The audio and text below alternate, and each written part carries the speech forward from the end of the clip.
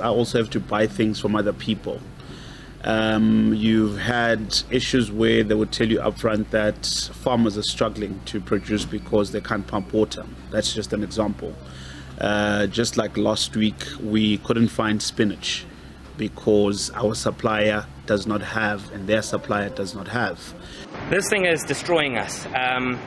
It is making life challenging, it's uncomfortable, it's horrible, and it's making life and doing business in this country basically impossible. People die in hospitals. People have to be thrown out of mortuaries. Children suffer from education. So the social implications of this are very, very, very wide, and the impacts are to be felt, as you say, for the small businesses.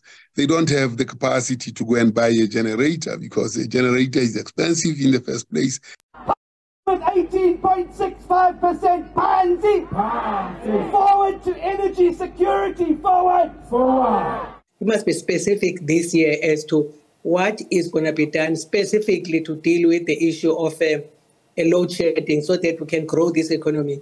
But the message will be the same, because there will be no reason why the president would say something different when what he spoke about last year has not been achieved. Because of load shedding, we buy like fuel, so the amount that I make basically is like I'm buying the fuel for me to keep operating, so there isn't much profit.